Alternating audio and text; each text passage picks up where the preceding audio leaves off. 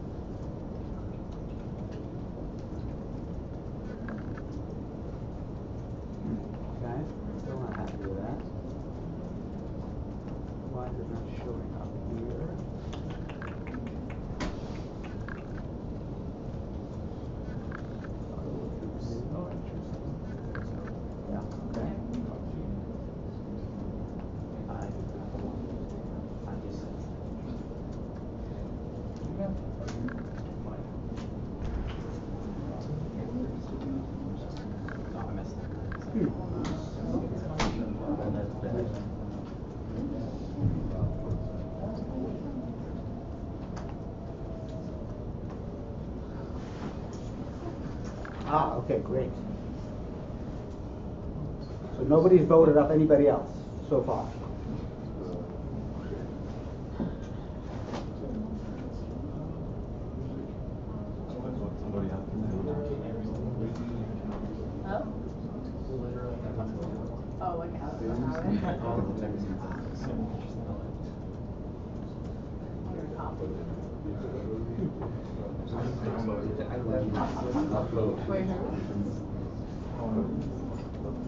Here we go.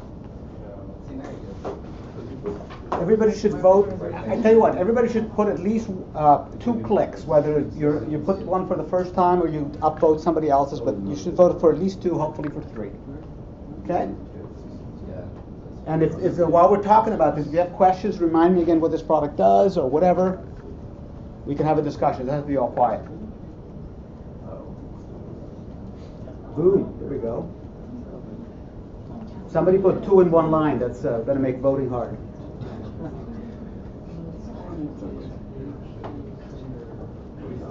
Okay. Somebody didn't notice that student opinions was already listed and didn't vote it up. Try to find if it's already listed so you can vote it up. And how do you vote it up? Because how do you vote it? You got to click on that 0 and make it I think it becomes a 1 or something? No. Well, Downvote. Yeah, it's upvote and downvote right below the. Yeah, it's like right under. Very small. Yeah. Very small. How old is this company? Why? It's new. It's been around. That's what you said, but It's new. It's new. I mean, last you semester. should email them. Oh yeah, well, last semester I tried to use them and they were not even this far. So it just shows also, by the way, you can build this, right? It doesn't look that hard to build. That there's things that are really useful that are not necessarily super hard to build. Just an interesting lesson.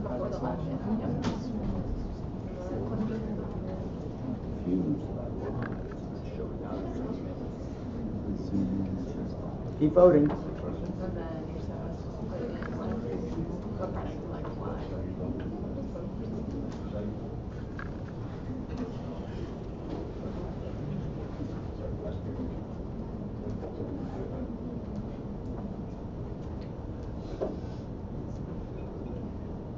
Really dumb. I can't tell if it's running or not.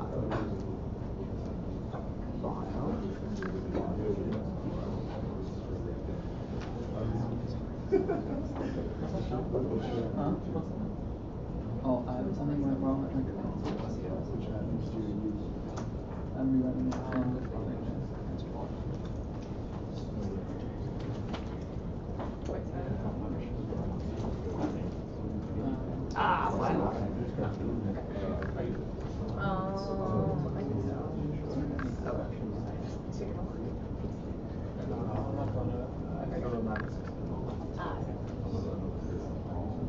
All right, I think we're good to go now. Finally. All right, let's see what we got here. Okay, great. Awesome. Great. So what's going to happen, so we're going to in a little while, we're going to have a little discussions about these products. And what I'm going to ask is that we'll break up into teams, maybe tomorrow at the lab, and try to take these ideas another level deeper. And meanwhile, Chris, who's here, there you are, is vaguely keeping track of who's interested in what product. And what we're going to try to do is mix it all together and come up with with teams that sort of reflect your interests to the best of our abilities. Okay, so when we talk about it, say your name again so we know who's talking, and we'll take it from there. But enough about this. Let's go back to the. You may keep voting on this, by the way, as we talk about other stuff. If I get really boring, you can do that to entertain yourself. But anyway, so let's go to this stuff. So let's talk about the homework. The movie's one. Let's see. So the theory was that you all handed it in. I haven't checked whether you have or not, because it probably was a little bit challenging. I don't know. And the second theory was that there are some questions in the description of the problem that I wanted you guys to think about, so I can call on you at random to ask you those questions, right? So that's what we're going to do now. So the questions are, let's start with something very simple. How do you compute the popularity of a certain movie? Starting with you. Well, the way I did it personally, this is a subjective answer. Right? It's a total, yeah, there's no one right answer. A lot of these things don't have one right answer. Right, the way I did it was I just simply tallied up how many times the movie was voted or rated. Yep. And the reason I decided to do that and not consider ratings was because, like, for example, if you go on YouTube, like a YouTube video's popularity is based purely on views. Yep. Nothing else, not about how people rated it or something else. Yep. And and all the ratings there's none that say it's bad. They don't explain what the number means. And what scale did you use for the ratings? Oh, I just wanted to add to that. Yeah. For a lot of the lower numbers, there are a lot of ties, so I thought maybe you could use the ratings as a tiebreaker. Yep. So in other words, if they have the same number of votes, but one has a higher absolute number. I did something similar to Dan, but what I did was I thought that movies that came out earlier might have an unfair disadvantage in terms of popularity because they might have been seen later on. So what I did was we have a timestamp, so I calculated a 90-day period, and I said from the first review, which I assumed as the release date, what's the popularity, what's the count of reviews within 90 days of that first Nice refinement. Okay, great. How about you? What did you do for Popularity? Popularity, yeah. I just used mean ratings and organized them. Highest mean ratings, best, lowest mean ratings. I mean, again, there's no correct answer. In fact, this is what lets you really admire what people like Netflix do, because to try to figure out an algorithm that's fair and reasonable. Yeah, I was thinking of, because that seems a little of averaging, like mean ratings and total reviews and like averaging where they were on that. But then I was thinking like, well, then how would you possibly have like a top one or whatever? Because then like the highest rated one might have like 3 views, so but like nothing's gonna average out to number 1, and so I'm just getting a little closer to that point. So just like okay, good. How about Similarity. This is much more tricky, right? The popularity list, well, that's just the same thing, but just sorted. By the way, does everybody realize that within, at least I believe it's true, that within the website, the Latte website, there's a forum area where you guys can post and other students can answer? Everybody knows this? Some people have posted. Please use that instead of sending me or the TA a question, because then everybody can benefit from it. And there was a question asked of me about saying that sort by. Was it one of you guys that sort by doesn't work, or was that the other class? Yes. Can you explain the problem you had and the solution? Yes. What was your name again? Jingfeng. Okay. I used to sort an array by an object, and it has two attributes, just like couple. And I want to sort by the second attribute. So I use sort by, but why follow the instruction of the API, it not works. And then Peter answered me, it is not in place. Which means that I need to assign to another array or just use another in place sort by. Yeah. Did you guys understand that? Yep. Question? Sort by does work. You just specify which element you're sorting by. No, but that wasn't the problem he had. So the problem he had was that it didn't seem to do anything. And so, because if you try this in your IRB, if you try this, 2, 3, 4, 2, 3, 1 dot sort. Sorry. A equals 2, 3, 1, and then A dot sort, and you check A will not be sorted. Why? Why will A not be sorted after this? Yeah? It's just returning the sorted value. This result is sorted, but it's not stored in A. How would I make it be sorted? Yeah? You can use an exclamation mark. Yeah, exactly. You would do A sort bang. Remember I said this, I think I said this in the first class, how sometimes you'll see methods with a bang on them, and that usually means it's the more destructive or the more powerful one. So sort bang means sort in place, modify the parameter. Yes? I just have a question about like mutating an object in Ruby in general. Yeah. So like I know in Java, if you had to do the same operation, it would automatically mutate the actual object, right? Right. But like in Ruby, it's a little bit unclear when the object gets mutated or when it just creates like a copy of it. It's totally a question of what this method chooses to do. Okay, so by and large, in more kind of a more functional style, it will not mutate it. It'll just return the changed object. And there's not a lot of times when that's a big issue, but generally you'll see a companion method with the exclamation. Because I initially had like tons of bugs in my code because I didn't realize it doesn't do it like the Java way. It does it. Right.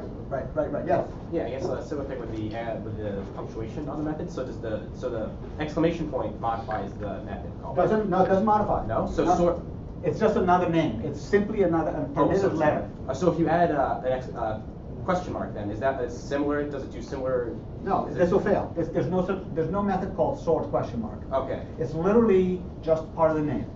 All right. Okay, it's weird. So that's why you can't make, like for example, I could write a method def even sub I, and I could say I %2 equals 0 n, and this will return true if I is even, right? Josh? It'll return true if I is even, so it's a checker, but it doesn't have a question mark. Now, if I wanted to document my code, I would call it even question mark, but then I would be fitting within the convention. It's just part of the name. Right. Are there often names, I guess, that are different with the question mark at the end? You know what I mean? Like how the exclamation point is a different one. No. No. That's usually it's just that, because it's always one that returns true false. And again, not always. It's convention. I could call any method something with a question mark. It wouldn't do anything wrong because that's just part of the name. Okay. Okay. Okay. So let's talk about similarity, which is a lot more hairy. Who wants to talk about what they did or thought that they should do with similarity? One or two movies similar? Yes. One or two movies similar? Sorry, two people similar. Sorry. So what I did was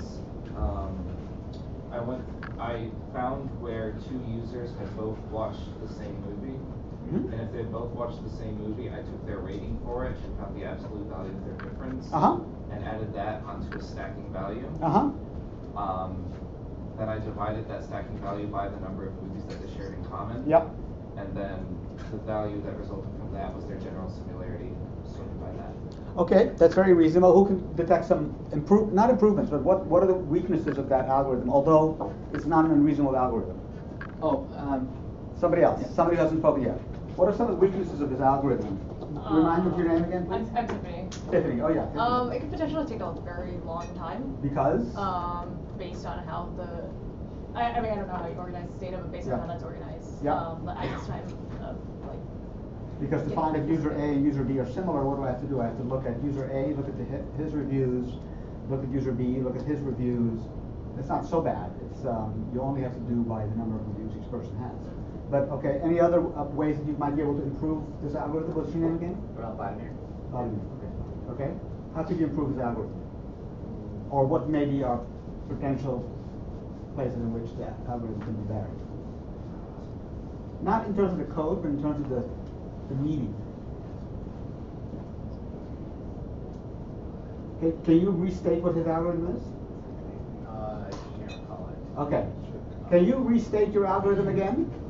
Can you restate it again? Okay. I'll make sure I'm looking at it so I get it. So for every user that's not the user that you're comparing to, it looks at both of the lists of movies that they both watched. Mm-hmm. If there's a common movie, it looks at the respective ratings for each movie. It finds the absolute value of it and then inversely proportionates it. So if the absolute value is 0, meaning they give the same rating, then it returns a 5. And then you add that and then divide it by the number of movies they watched. And that gives you a number, and you can sort by that number. Yeah. Any ways in which it could be improved? Or not in terms of algorithm, in terms of the meaning, the way he thinks about similarity. Yes? Oh, sorry. Were you going to I was going to say that's kind of similar to what I did. I kind of factored in just like the total number of movies that they saw in addition to like the actual. What about if they didn't have any? If they didn't watch any movies in common? Because they wouldn't really be similar to that. There's no way to tell if they're similar. Maybe. What if? Yes. Well, my algorithm was pretty simple. It was just Wait, I didn't want a new one. I'm still okay. sticking with this one. What if they watched 10 movies that are different and only one that was the same?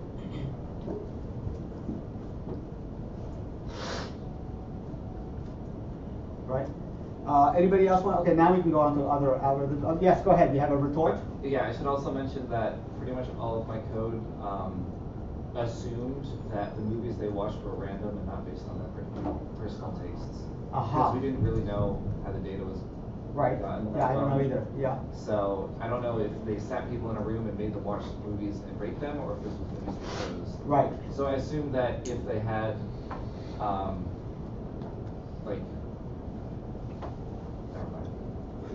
Okay, retracted. Yes. I think. Remind me your name again. Joseph. Joseph. Okay. I think it's enough to just see how many positive ratings on similar movies they got. So like you take over 7 or over 8. On similar movies? What do you mean similar movies? Movies that they both saw. So like. So you went, but not you didn't care so much of the number as long as they were above the threshold. What they liked. What they liked. Okay. All right. Yes. Anybody have something totally different? Because this is the way they usually. No, just like a comment on that though. Yes. There's only 943 users. Yeah. And 100,000 ratings. Yeah. So the assumption works that there will be overlap on almost. Well, statistically there will be overlap on every movie. Yeah. 940. So I like that comment because it says something about looking at the data and thinking about them not in a kind of a conceptual mathematical sense, but like what's really there. And so maybe it's a perfectly good algorithm because the odds are, unless it's not random, which we don't know. Anybody have something totally different to add to this? Okay. Okay, now, this is the hardest one of all. Talk about predicting. I mean, in other words, when I go to Netflix, it says, Peter, you probably like this movie, right? That feature. So how would you go about predicting whether user U would what rating they would give to movie M? Any idea? Yeah. One way, probably not what you're. No, I'm not looking for anything. Is find the most similar users to user U. Yeah. And then see what those most similar users have rated whatever movie you're looking at. Like the average, like, so 10 users who are most similar to Peter Zales, and then whatever rating they've given to the average of their ratings will most likely correspond to possibility. Yeah. Just you kind of go on what you already have as similarity. Yeah. And just use that to build this actually. So you find, so we already have an algorithm to find the similarity between user 1 and user 2, but that doesn't really help me. But I you can just find, scale that to compare it to every user. so I can take user U, the one we're looking for, And just have a rank them. find the ones that are most similar to you, and see what movies they liked. Yep. How would that perform? What is the O of that? The big O of that, more or less. By the number of users with movies. I mean, it's only 943, so I'm like, it's fine for 943 Yeah. users. So. Yeah, but later on we'll try to put 100,000 through it. Sorry, go ahead. I would try to like sort of cluster the data. Yeah. I mean, we don't have like genres here. Yeah. But you can sort of make like a pseudo genre kind of thing by like determining like so, you know, you can see like certain like tendencies between like what kind of movies a user would like vote for, and you can find similar users that vote for that movie. So you can create sort of like a cluster of people voting for like similar movies. And based on that cluster, you can pick. So you can match a user to that cluster and pick out a movie that the user hasn't seen from that cluster. From that cluster. And how does a movie end up in a cluster again?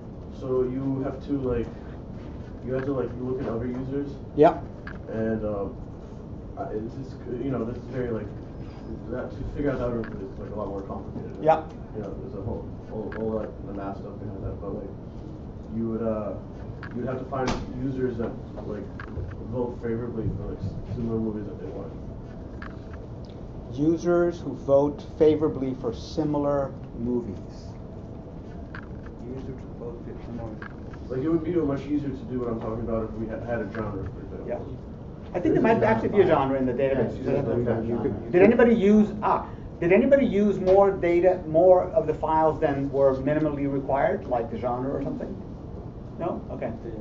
Yeah, the genre ones are pretty helpful. No, I'm just asking whether. Only the genre would play in effect if you are doing the predictions. Yeah, you could say, you know, at least, Then you know, limited to the ratings of other users that are similar to me in the same genre or something like that. So let's go back to, actually let's not, because I don't want to spend too much time with that. Who found this a difficult, who struggled here or there with debugging the code? Okay, tell a little bit of the kinds of problems you hit. Mostly with this sorting and loops. Because like a lot of the time, if you, what's it called? Hashes. If you wouldn't put like dot key dot each, the key would be something very different. Like it would, I don't know, it'd give me bugs. So like I had to put the whole thing dot key dot sort, usually dot each. I'm not following that exactly, but anyway, so these were like Ruby. Were they Ruby conceptual problems or more syntax problems? It was just like very uncomfortable for me to not work with for loops. Okay, look at your code and actually, do you mind if I call it up and show everybody? Yeah, it's kind of incomplete. You mind? No, okay. I don't mind. But okay. All right. It's not the most elegant. That's okay. I'm sure you will be the only one for whom the code is not elegant. Okay. And which one is yours again? Yes. There, this one, right? No. The J? J Joseph? It's C. Oh, this one right here, yeah. Gotcha. Must have skimmed. Okay. And okay. So let's look at this together. So point us to the line where that you're talking about. So which one was it? It was. Oh, here. Yeah. So hash is the input to popularity list. Popularity list is called. So eventually, if you go down, you see I listed it by this way. I found it. Okay, so you have popularity list of movie ID. Movie ID is an empty hash. Everybody, please look along because this is pretty. I'm sure this looks like your code as well. So movie ID is an empty hash. Then you call load data, giving it movie ID, and it fills it up. Movie ID. So what does movie ID contain as a hash? Contains so it contains all the movies and then the user ratings for them. Movie ID arrow rating. So it's a hash. So it's the index of the hash is the movie ID. Yes. Let me try something for No, fun. the key. Okay, so let's go here and put binding.pry. I don't know if this is just going to work, but we'll try it. And we put up here at the top require pry. And I'm going to go into the shell. And I'm going to go drop okay.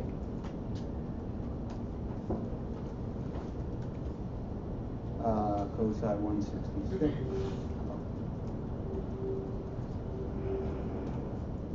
Slash Joseph Gantrovich Cosi 166. What did I do wrong? Cosi underscore.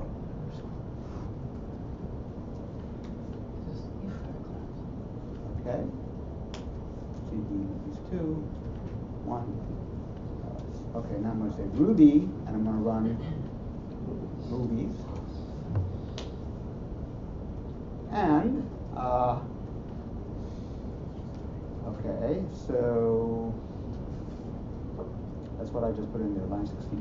So for some reason it's not letting me go into the debugger. I don't know why. Oh, it's finished. Oh. Help me by end. Okay. Try again. All right, so this is kind of a debugger. And so we're sitting at line 71. And we can now look inside of the movie ID and see what's in there.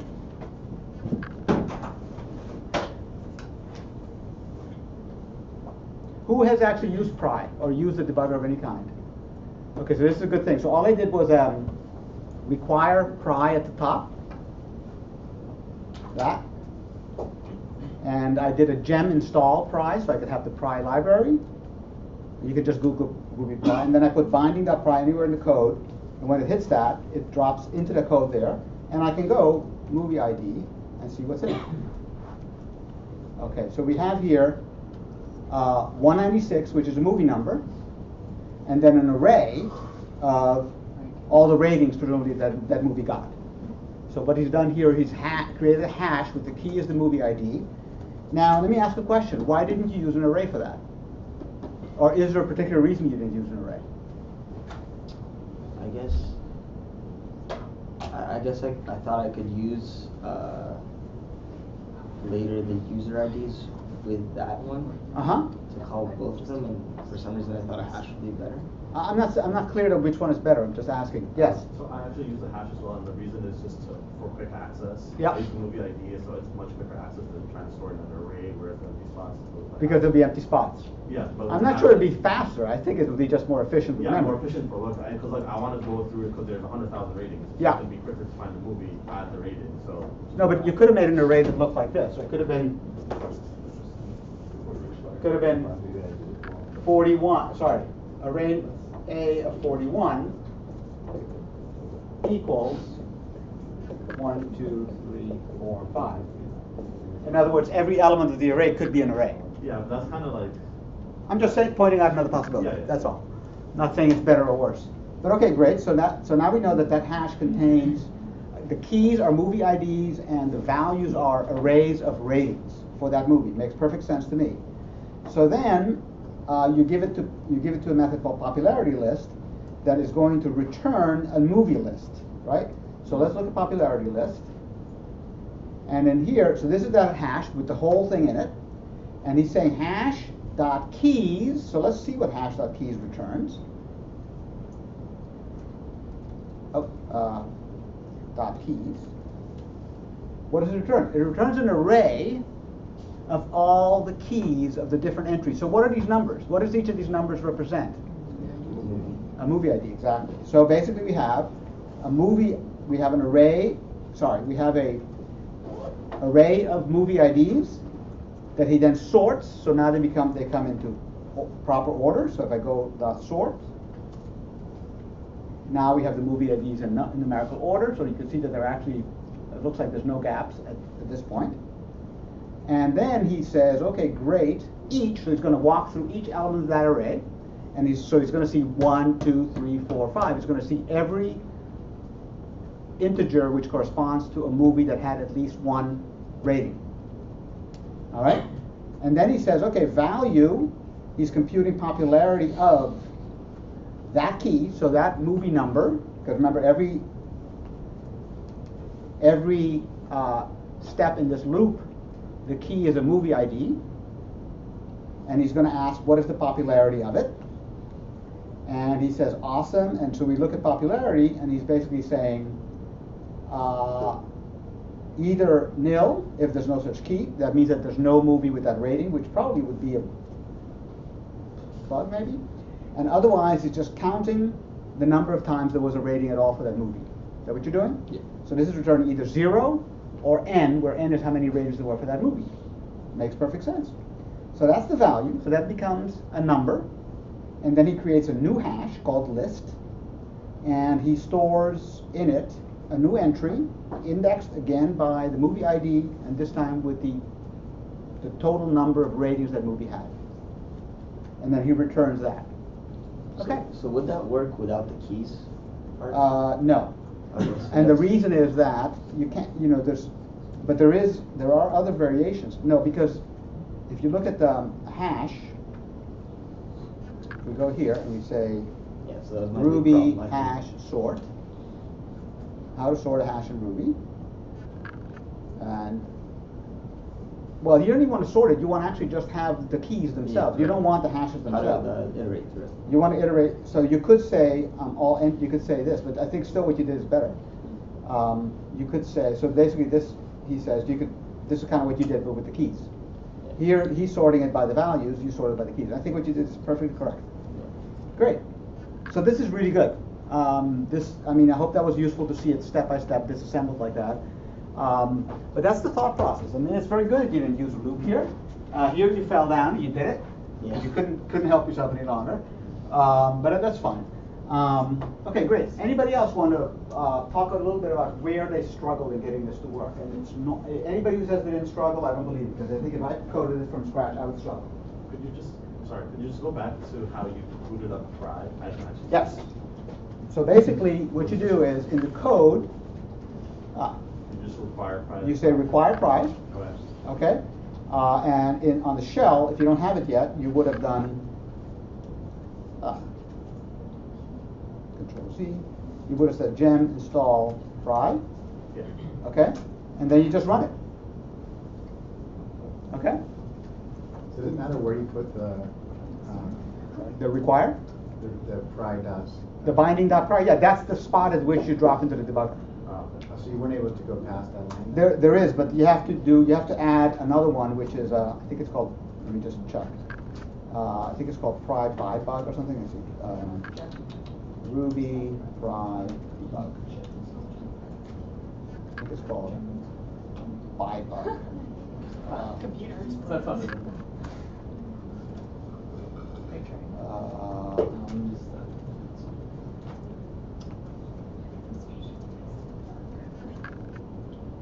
What the hell is it called?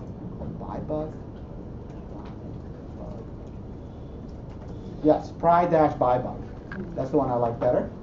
So what you would do is you would do gem install pry-bug. I'm pretty sure I already have. And then in the code you would go, okay, great, and I would put up here require pry-bug. Make sure that worked. Hello, I have a connection. Do it. What if you don't have the permissions? Pardon me? What if you don't have the permissions to install it? Okay. So quick little side trip for you guys, which I don't think I talked about specifically. But well, first of all, if it says that you could do, are you on what are you on Mac? Yeah. Yeah. I would recommend people on Mac to do the following. Actually, everybody. Because what you would have to do is sudo gem install, but don't do it yet, don't do it yet. And everybody, what sudo is like superpower, like I'm becoming the top operator, and the problem is that can gradually corrupt and make your system kind of yucky. It's not, doesn't kill you, but instead, I recommend, because it's pretty easy, to look up, to do the following things. I would look up, in fact, you can do it tomorrow in the lab, I'll help you. Find a tool called Homebrew. This is for Mac only. There's something appropriate on Linux as well. Install that, and then also look for a tool called RBENV, and install that. And that's going to make your work environment much more nice. This particularly will make it so you can install gems without using the supervisor mode. And that means that if later on you change things to Ruby or whatever, it's much more painless. So I would install Homebrew and RBN. Just find the sites and follow the instructions. Okay, but now that we have ByBug installed, I can go back here, and if I now run it like I did before,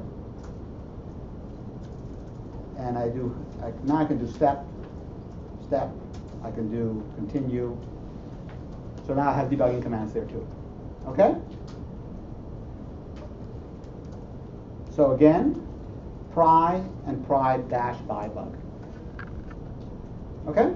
Any other questions about this? Yes? I have a different question. Yes, please. Any Ruby question is open season. So I think my code functions all right, and it's spitting out data that I expected to. Yeah. But when I do command B in Sublime, at the very bottom bar for like 2 seconds, it says built with one error. And it just disappears. Is that something I need to worry about? Does it give the right output? Yes. At the bottom there? Yes. No, don't worry about it, but show it to me later and I'll help you figure out what it is. I can't imagine what it is exactly. Any other questions? Okay, good. I thought you were going to go for a question. Good. Who else? So who else wants to talk about their experience coding this and where you might have had trouble that might be useful to share with other people? Yes. Pretty much like the hash array would return null. The what? Would return nil. What would? A hash array when I'd be looping over it. And it'd be unexpected, and by the end of it, all of a sudden I'd have like a loop that is 2 or 3 layers deep. And all of a sudden it's nil, and it's very painful to track down, and there's no exceptions for nil return. So can we look at your code? Yeah, sure. Tell me your directory again. Cosi, David Varsky.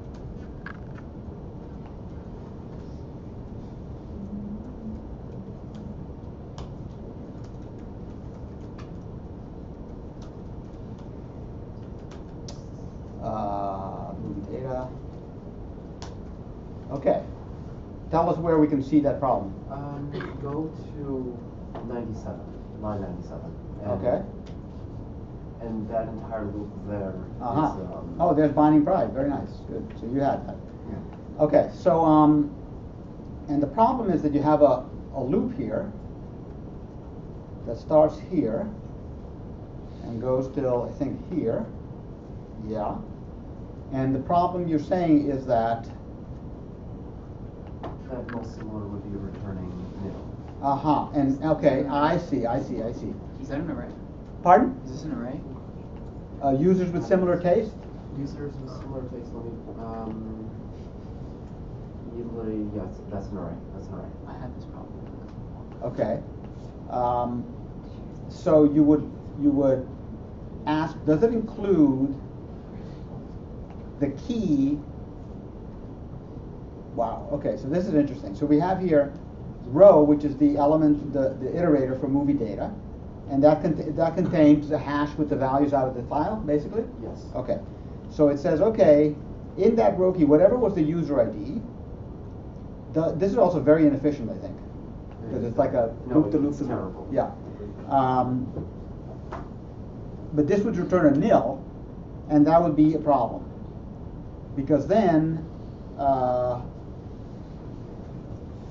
and would be false though. So why would this be a problem with return nil? Explain a little bit more.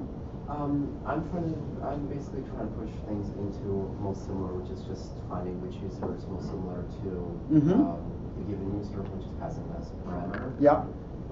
And the weird thing is most similar when I inspect it at the end of the loop, the key is nil and it has some ridiculous value at the end of it for the value. The key is nil and the value is something absurd. Big, very big number. Yeah.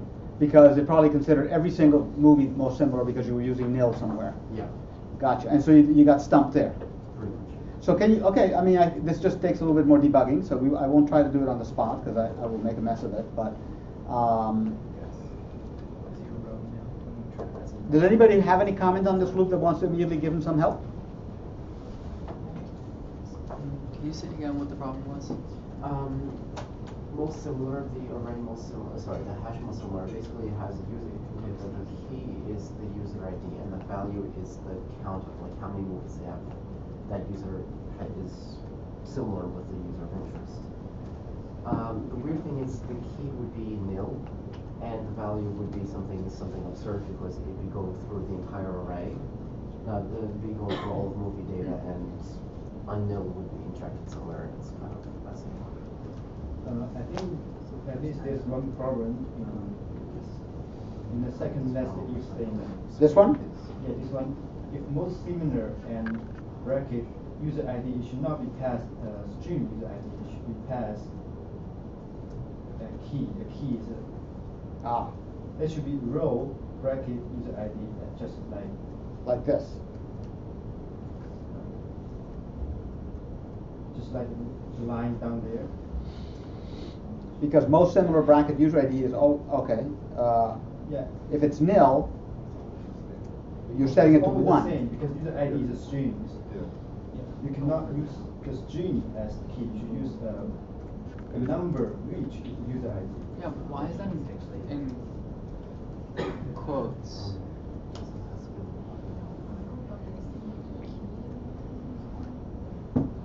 Oh, never hit that one in this case. Yeah, so you see what he's saying? Yeah. Do you think that's correct? That's a bug?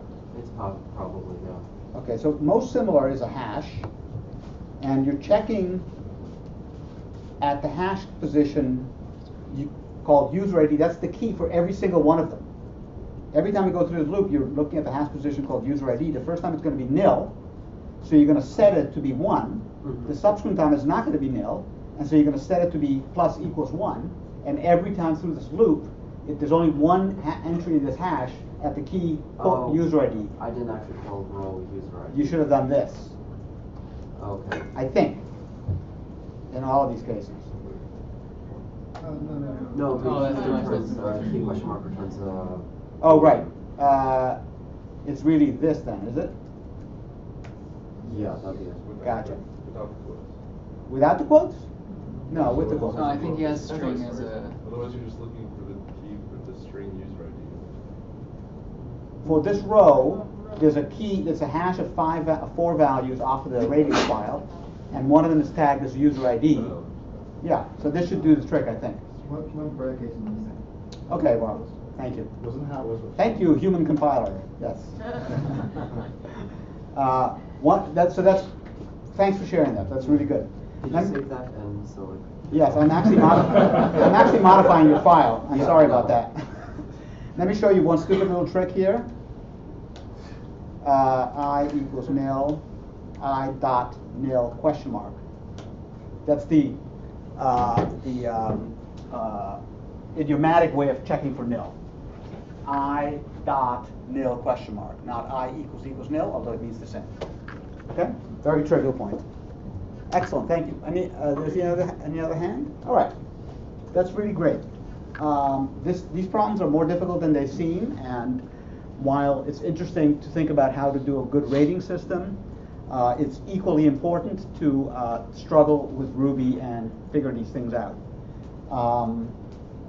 In the past, some people, and maybe some of you have, loaded in this loop, just used row 0, 1, 2, 3, 4, and had an array where the first position was the timestamp, whatever they are in order. But using a hash is much better in a way because it protects you from errors. If you just have a convention that says the first slot in the array is the rating, the second slot is the movie ID, the third slot is the user ID, the fourth slot is the timestamp, and they're just indexed by integer, it's much easier to have the code go nuts without you ever noticing it. If you're using the hash keys, it protects you a little bit because it'll give you a failure. The other thing I'll remind you of, which I'm sure some of you hit, is this. If I have my hash equals name pedo home Arlington, and I say my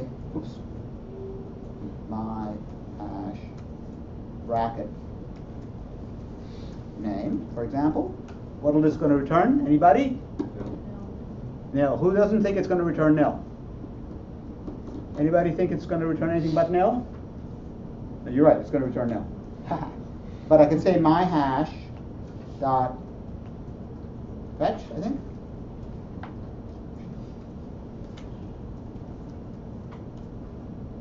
And it'll actually throw an error. So if you want to give yourself a little extra protection, you can use fetch instead of the bracket notation, and you'll find out right away if you're trying to access a key that does not exist.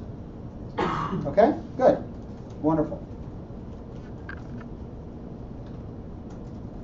Good. That's what works. Okay, let's go back to our scheduled program here. Great. Oh, where's my window that I want? Okay. Great. All right, who wants to talk describe one of the products? Okay, we're going to begin now the process of, and the rest of the class today, so the next half hour, we're going to talk about products, okay? So I'm going to put the list of products on the screen so we can all look at them. And I'm going to ask you, anybody, to put their hand up and talk about why a particular product is really interesting to them and what more they've thought of in ways to improve the product, change the product, take it in a different direction. Anybody? Yes? So, I like the... Remind me of your name. I'm Arya. Yes? And, I mean, you already know this because we are the ones who suggested it, but I really like the class planner idea because I just have like so many like Evernote files that are like, these are the classes I want to take for these next 4 years. Yeah. And I think that it could be really good to just have it like a structured place where you could like see what classes. So explain more what the app would look like in your mind's eye. Or anybody else wants to add to this particular class planner. Does it have a clever name? I forget. This is just class planner. I'm not I see it as class planner. Class planner. Okay. So yeah. So talk a little bit more about what it would look like. I crank it up. What do I see? It would be like the first time you crank it up. Or? Yeah, the first time. I mean, it would ask you like what classes you've already taken, like yeah, what majors. Probably would ask you first who you are. Right. Okay. Yep. Go ahead. But it would ask you like what majors or minors you were interested in, and then what classes you've already taken. Yeah. And then after that, it would be like it would show you like how many classes you need left, and then based on like whatever data the registrar has, it would be like these are the classes that are probably offered next year because the course descriptions say like offered every 2 years, every 3 years. So it'll be like, you know, in your junior year you could try this course or this course. Yeah. And would it factor in the courses you've already taken? Like, would it go look at? Can it even go look at your own transcript to see what you've taken already? Or is that? I mean, I guess we could do some kind of like parsing thing because there's an unofficial transcript. There's a text file. Oh, where do you get that? On Sage. On Sage? Yeah. Oh, for yourself. Yeah, so you can paste that in or whatever. Yep. You guys didn't talk to anybody at LTS yet about what feeds might or might not be available to you, right? I spoke to the guy who runs Schedule. Yep. And he said that the way that Brandeis uploads their data is, well, Brandeis, he doesn't actually go through the course listings and like Varsity. Right. Brandeis uploads the course data to Schedule. And I can ask him again, like, who uploads this and if I can contact him. Okay. All right. And so tell me what you said. You have all these notes that have things in them that you keep by hand. So what's in one of those notes? I'm just curious how this works in the real world, in your real world.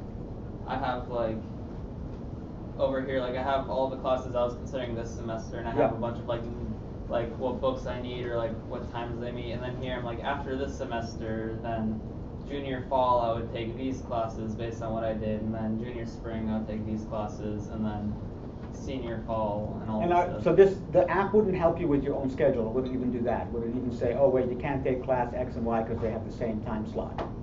Would you go that far? It could do that. I mean, that'd be pretty easy. I was thinking more it would be useful for like planning out your major to know how many classes you have left to complete. Yep. Okay. Anybody have any questions about this? Does this sound like a useful thing as a student? Anybody have any thoughts about it, good or bad? If it's not, you can let me know. No, I'm asking now for everybody to hear. Maybe could you include the easiness of classes somehow? So because you want to avoid those, right? User reviews. Yeah.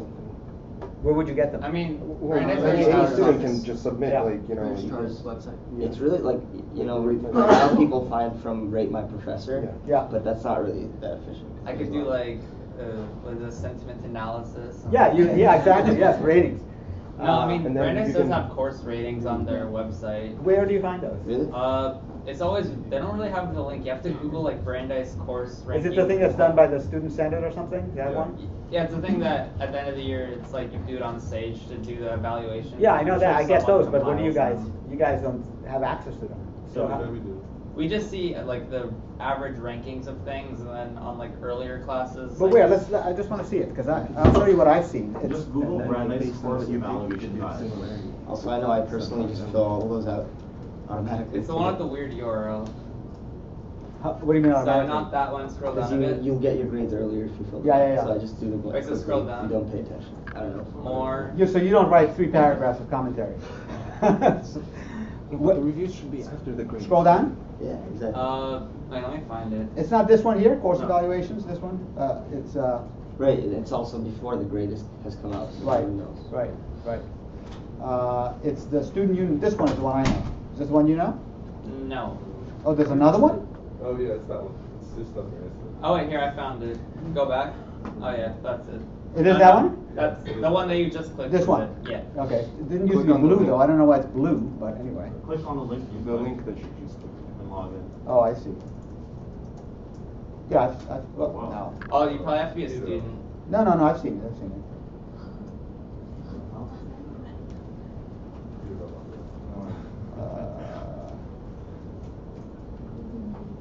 There.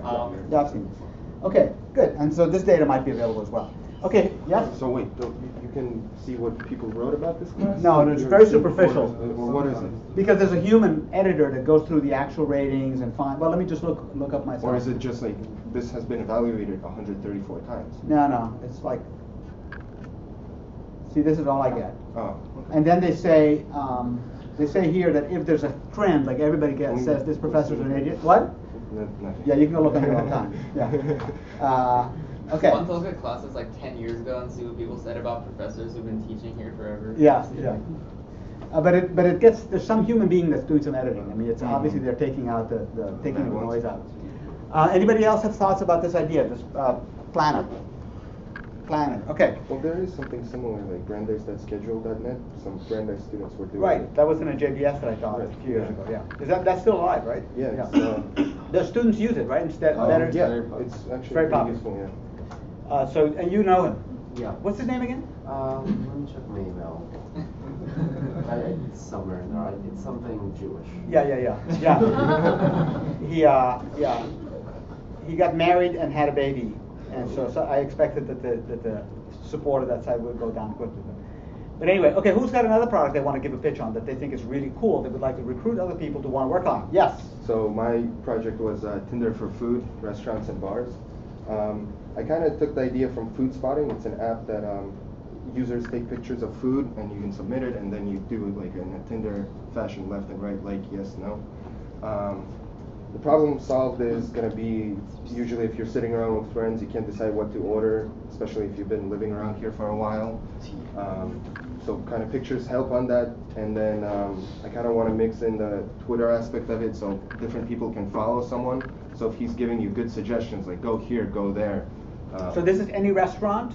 Any restaurant. any restaurant, bar, or food. And so what happens? You see it, you eat something, you like it, you say I liked it. Yeah, take a picture, I like it, it goes on the web. Yeah. Other people rate it. If you said So yes. it's a specific, like I like the General Gao chicken at this Chinese Yeah. restaurant that I had on December 12th. And if you like it, it has a link to Yelp, the telephone number, you can Yep. order it right away. Yep. You can follow different users if they're like good at suggesting things. Yep. Also, since there's like geolocations involved, Yep. so you can go on a map. I was thinking because if my friends from back home visit me, Yep. I don't really know where to go on a street where like stuff is happening, like restaurants, bars, or something. So you can plot like a density of how many people are uploading pictures on that street, and Yep. you can just say, let's go to that street. There's a bunch of options there. and walk around and pick something. How is it different from Yelp? Yelp is not really good though. You can't really find good suggestions. You got to go through a bunch of tags, and usually it's not specific to like menu items. It's not specific for Gotcha. menu items, and usually the more expensive places get better reviews, in my opinion. than, like, Well, there's already something like that for Grubhub. Like when you order online, or like Seamless or Grubhub, each food item is individually rated by the user. Yeah, well, this is more like interactive in the sense that, and not only like It's more food. fun. And it's not I mean, only restricted to food. You Huh? can like take a picture of the It's bar. like Tinder. I mean, I have Yeah. Instagram, and like half or 2/3 of my pictures I get because the people I follow are food. Right. You know, so it's kind of like that, except now I can rate it and find out where they got that. Yelp doesn't really do a good Yeah. There's not really a good ratings for what I look Yeah. usually. Yeah. Who likes that idea? Who thinks has ideas on how to improve it, how to change it? Any suggestions about it? Yes. I mean, I just don't like the idea of swiping left or right on like food that you don't like.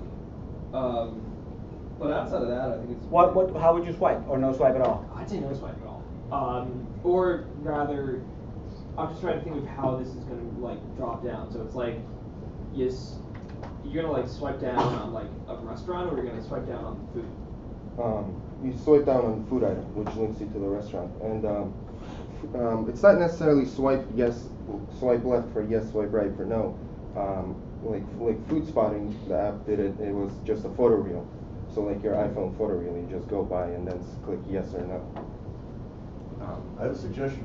Why not make a food rating prediction algorithm too? Yeah, well, you can use the recommender. There's like a bunch of Yeah. based on Yes. You could also maybe like make it so that you could just see like different random food items in your area, so you could see a picture that like you really like, and then you get like you want to go to that well, restaurant. that's the main page. Yeah. It gives you random pictures of all the. So if you're hungry, you go like, oh, let's see, oh, this looks good, I want to go It here. gives you, So that makes give more us sense. I was 25 confused. miles. I think it's cool. I think it's cool. Yeah, that's actually. Yeah.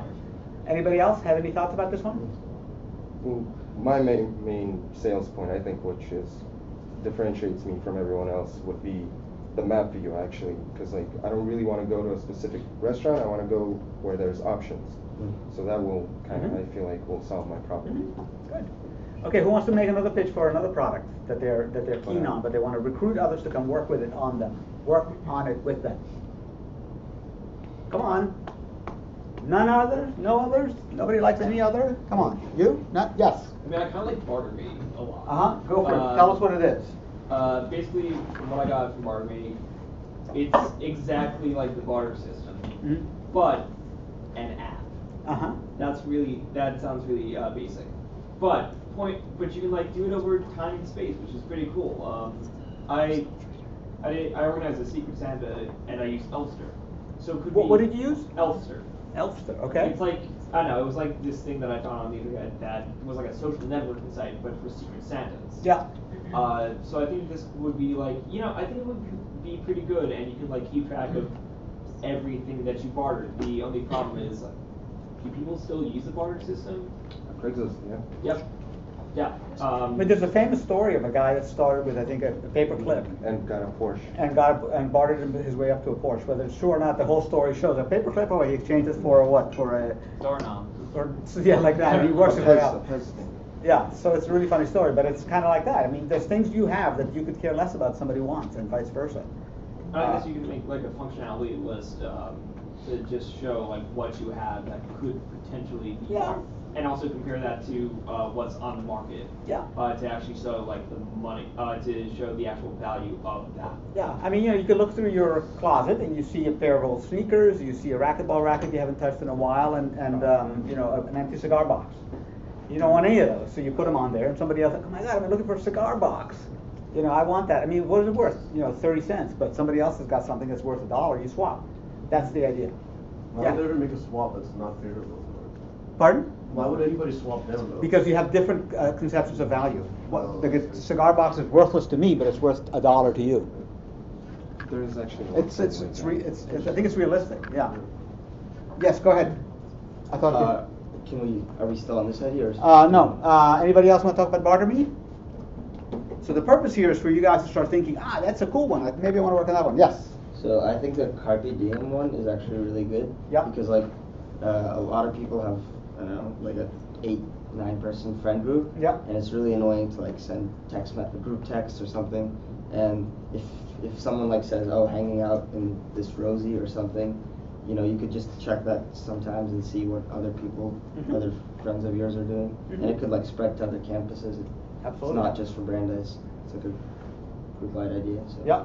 I think that's Anybody have thoughts about that product? Engine of growth. You need a lot of people to make it good. So you need. Don't start throwing this jargon at him. No, he's talking about money and growth. And remember, in this class, our goal is primarily to build something that's technically interesting, engineering-wise interesting. It's a bonus if it makes money, but that's not your first. I think there is an engine of growth there, but I wouldn't. That's not the priority. Is this is cool. 6 weeks from now, you're still having fun designing it. That's what the goal is. Anybody have questions about about Carpe Diem? Yes. Are you going to be able to talk to each other within that application? I guess because if you can't immediately update everyone who's involved in the event, maybe there's a slight change in location because it's starting to rain or something Yeah, I guess you could have a group chat and then just events, what people are doing, and I don't know, a lot of different things going on. Oh, you could say that. I say that there's a at 4 o'clock there we're going to play frisbee on Chapel Field, and then it starts raining. You can update it and say, hey, it's raining. Put a thread attached to it, say we're moving it to 5, whatever, something like that. Okay. Anybody else want to make a comment or a pitch about one of the products that they think is well? Who else thinks Carpe Diem is cool? Anybody else like it or not so popular? Okay. Who else wants to talk about a product that they pitched or they saw somebody else pitch that they think is cool? They want to describe it and say why it's cool and how they would change it. Yes. Fine, I'll do radical. Basically, yeah, because I have a lot of friends who I've probably already mentioned this in class a bunch of times, but I have a bunch of friends that do creative stuff, if you need a crew to do a film shoot. I mean, there is Craigslist, but Craigslist kind of became really spammy over time. So this brings it back to its core, and you can. And what I'm thinking is you do different sections, not only music, but which was the original idea that actually my friend had, but also do things that you need for film. You can get a gaffer, you can get a what's that thing called? You can get an editor, you can get whatever you want, and it's also sectioned up into parts of the different arts. You can also get. So you have a music section, you have a film section, you have a bunch of different sections in a main hub, and from there people just post listings about stuff. You can also have a geolocation from different maps. I don't really know how to use that yet, but we will learn. Yeah, I don't know. I think it would be a pretty good way. I think it would be a pretty good grassroots way to get people who don't exactly more trustworthy way of getting people to do stuff like this. How does that work today? If I'm looking for a director for my film or an editor or whatever, film project on campus, let's just focus, or you need some actors on campus. What do? You go on Facebook, I guess, right? I mean, yeah, but it's really informal, and that really doesn't work. Even I guess. And LinkedIn doesn't have that functionality for that because again, that's mainly for like business and stuff. Yeah. Craigslist is this thing also Mandy and Indeed, but you can't really find like the good jobs unless you actually have to subscribe to something big. But this is mainly for like freelancers. Yeah, I think Craigslist has got a reputation of being a little bit sketchy. Yeah. And so you don't necessarily want to like put yourself out there. And who likes this idea? Who has thoughts about it? Who can see applications for it? Who would like to work on it? Any further comments? Not selling? Not selling? All right. It's funny. Is there anything like it? I mean, in other words, there must be Craigslist for X. There must be other things like that. What other communities have a specialized Craiglisty thing? I mean, this could also be Match.com for artists. I mean, in other words, it's like a matchmaker kind of thing. Look up the dots. The what's? The dots. Creatives, connecting creatives to opportunities. It's like a LinkedIn for creatives. The dots? Literally like that? Yeah. How weird. It's a UK one. Okay. But it's portfolios and stuff like that. This is strictly. Well, I mean, you can just get some ideas from it. Yeah, you can get ideas from it. I mean, to me, it sounds like actually one that there's a use case out there. It's not just frivolous. So I think it's pretty interesting. It's also manageable within the framework of this course. Yeah. And you have a friend who's actually an expert in the field. And aren't you a cinematographer, film guy? So it's always good to have domain expertise, to know exactly how these people, what makes them tick, to find people to do beta testing on your product. All those things are real pluses. Mm-hmm. So, anybody else want to talk about a product that's on this list that they're fond of? Yes. And the student opinion panels are kind of like, this, but for focus group. Yeah. And I think it's a very good idea, and I apologize for this, but I think it's also a very solid business idea. But I think that it's going to be technically also interesting because there are lots of different areas of it in play. It's like keeping track of subscribers and tagging them correctly, so that when a client comes in and says, we're trying to round up a bunch of people and we don't just want to go to Columbus, Ohio, we want to do it online and with people. Yeah. We can send out the invitations to the right people that are tagged with the correct attributes. Yep. And then expect an RSVP, and then we get a focus group going. Yep. And depending on how many people, what the turnout is and what the client's necessities are, and you can start thinking about, okay, so the client offered, let's say, $10,000 for us to do this, and they wanted us to gather 500 people. That means we can pay our subscribers a cut of this too. So I think it's a very good idea. Lots of database play, lots of tagging and hash mapping and just good maintenance. Hash mapping. Hashing. Hash mapping. Yes, that's true, and also I think that the clients can be rated by the participants and vice versa. So you have a little bit of Uber stuff going on. You find out who actually pays the bills, what students are articulate, which ones are not, whatever. So there's a bit of and you can also spread it to other campuses internationally. I mean, it's got a lot of possibilities. Yeah. You guys understand this idea? Yeah. Who likes it? Who has ideas to add to it or how to modify it? Any thoughts about that? Come on, guys. Still have 8 minutes. Stay awake. I just like it. You just like it? Okay, that's fair. Okay. Did I see a hand? No. Anybody else want to pitch one of the products on the list? Let me go through them. I want to hear which ones, everybody thinks sucks. Okay, so let's go through it. I'm going to point at them if you go well, I go, if you don't think it's any good, okay? Yeah. Okay, good. Play along, boys. Come on.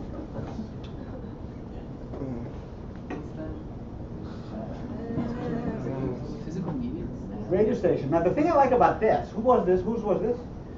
Is that this guy actually is in charge of WBRS. Talk about domain knowledge. He's got this problem himself. Well, what is it? What is it? Present. He doesn't like it himself. That's the problem. See, sales. We're not teaching sales in this class, but it's important to look like you like it.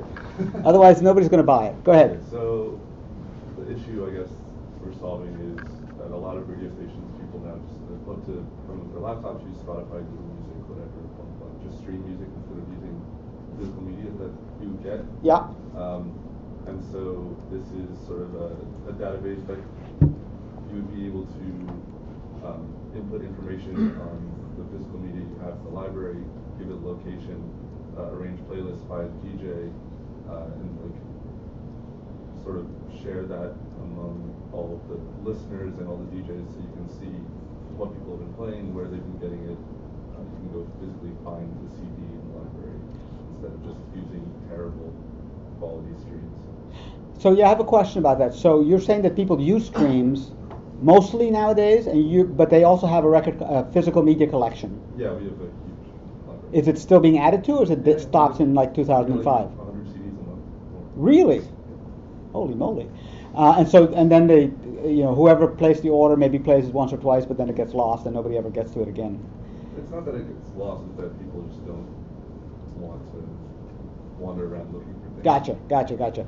Do you have a feeling this problem is actually a common problem among college radio stations? I mean, to me, the thing is being able to go on the website and find out what's that's playing right now, or what were the last 5 things that were played. Which occasionally you're in the car, you hear something you like, you get home, and I don't know what it was. Okay, I think it's a cool idea. What do you guys think?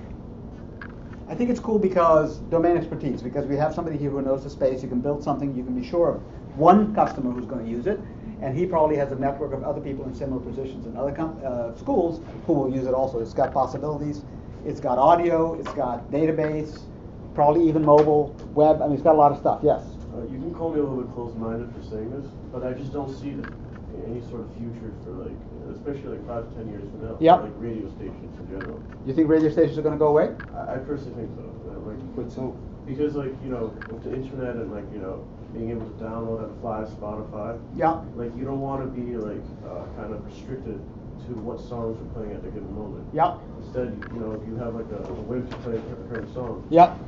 It's a far better idea to look up that song and play it on Yeah. I think you have a couple of disagreements here. Go ahead.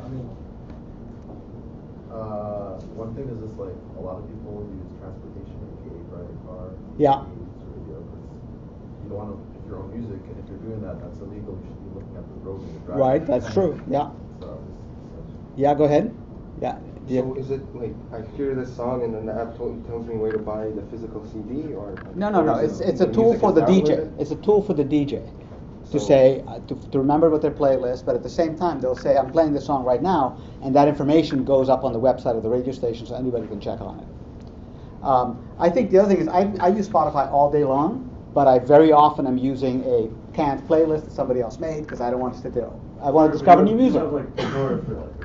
No, you could use that, but I also select specific albums. But I want to hear new music that I don't know yet, that kind of thing. So yeah, you close my eyes. No, I'm just kidding. But why wouldn't you use Shazam then? Yeah, that's what Shazam and SoundHound. No, Shazam. Anyway, whatever. Okay, let's not waste too much time on that. Who wants to pick? Okay, let's go through. Okay, so explosify. Just turn any picture into a crazy picture. These guys. Anybody else? The rest of the words like it. Tinder for food. Okay, let's just change the game. Say yay versus Yeah. Okay. IMDb for books. Average. Okay. Go ahead. Pretty interesting. It's an intensive project. I think it should be solid. Yeah. Radical. Radical was the Craigslist for creatives. Remember my name. Yeah. Okay. Carpe diem. Okay. Student opinion panels. Yeah. Trade assistant. Yeah. Twitter feed reader. Yeah. Video chat pen pal. Who wrote video chat pen pal and wants to describe what it does? I wrote it, and Yeah. I think it's just You still like it? Yeah, I mean, it's my baby. I think it would be a cool thing to play around with. Yeah. It would be maybe potentially good for classrooms. Yeah. It's just combining Omegle with a learning perspective. Yeah. And being able to practice languages by talking to random people. Yeah. And because Omegle is kind of stupid. You don't do anything. You just. Well, how does Omegle work? It's just do video chat or chat with someone randomly. There's no there's topics, but no one ever talks about them. There was a time when there was one where you randomly saw somebody else's video, which turned into a total pornographic meltdown. Chat roulette. Chat roulette. Right. So Hopefully this would be more. Yeah. Does chat roulette still exist? I think it does. They were doing this thing where they were shunting all the like people who were like exposing themselves to like a different website. Like I mean, after the initial year of like hilarity, it kind of went away. Yeah. Guys, LiveJournal still exists. Say what? LiveJournal still exists. Oh yeah, right. Everything still exists. How about Zillow for dorm rooms? Okay. How about It is practical in like a huge campus. Yeah. Where you have 20,000 people going to a school. And you don't know what home does. Yeah, here you can just ask your neighbor. I mean, I still think it's pretty useful because I remember last year, like all my friends when they got, it's not useful for like freshmen and stuff, but for when you get your lottery number, all my friends were going around like to all the castles and being like, what does this one look like? What does this one look like? And I know like one of my friends specifically has an issue with her room that if she knew she probably wouldn't pick it, but her walls are like paper thin. Yeah, stuff like that. The rule of thumb is don't pick castle. Yeah, exactly. Don't pick castle. Well, no, but now she could write a review being like, this room has like paper thin walls. Like if this bothers you, like don't pick this room, and then someone can choose it. I like the idea. I'm kind of biased because I actually came up with this idea independently. Cool. Quick I think this idea would be better implemented in a larger scope. So like you don't have to necessarily make it just for dorm rooms. Yeah. But like if you expanded it to let's say apartments or like houses. So like if you're renting an apartment, you can look up a review for the apartment complex or for the actual apartment. And what's it like to live in this building? Yeah, actually, it's a good idea. Yeah. That is just but you can confine it. Zillow is much more factual. Brandeis living, like Charles Bank Garden Park, it's like right there. Okay, so let's go quickly to tomorrow. Everybody should try. See, I put here. If this is going to be a fair bit of work. Agile Development with Rails, Chapter 1. Note: do not install RVM like he suggests. Instead, install RVMs. Okay, please note that. And then tomorrow we're going to. Well, we did this already. We're going to talk about movies part 2, but mostly we're going to break it into groups, not D groups, just into groups, and have more discussion about the product so we can get more information about what your preferences are and also maybe knock some off the list permanently. And then by the end of tomorrow, we will have enough information to create the teams. Okay? I'm going to leave this up. So feel free to add to it based on today's conversation. If you have more that you want to say, vote up, vote down, please put that on there, okay? See you tomorrow. So, Fine, yes. 4:101. Yeah, I just. So it's not 2:30, it's 5. It's fine, yes. I'm going to send an email as soon as I get back to my desk. And it'll be, that's just going to see the class. Something I don't think you're coming to. Oh, the other class is at 5:30. Yeah. Hey. I just want to say sorry for being too late. My mind completely improved that this is class 30 as well. Okay. But yeah, sorry about that. Okay, well. Also, I have a question. I don't know if you heard, but me and Spencer are trying to find a Brandeis hackathon here. I might have heard that. Yeah. Right, but right now we're at the point we have a Brandeis advisor, and right now we're trying to look for sponsors. I don't know if you would probably be really helpful there. We're just kind of taking a lot of time. What do you mean sponsors? Like for the event, like be there for like show off the API or just for advertising. I got you. Yeah. Send me an email and I'll definitely make time for you. Okay, thank you so much.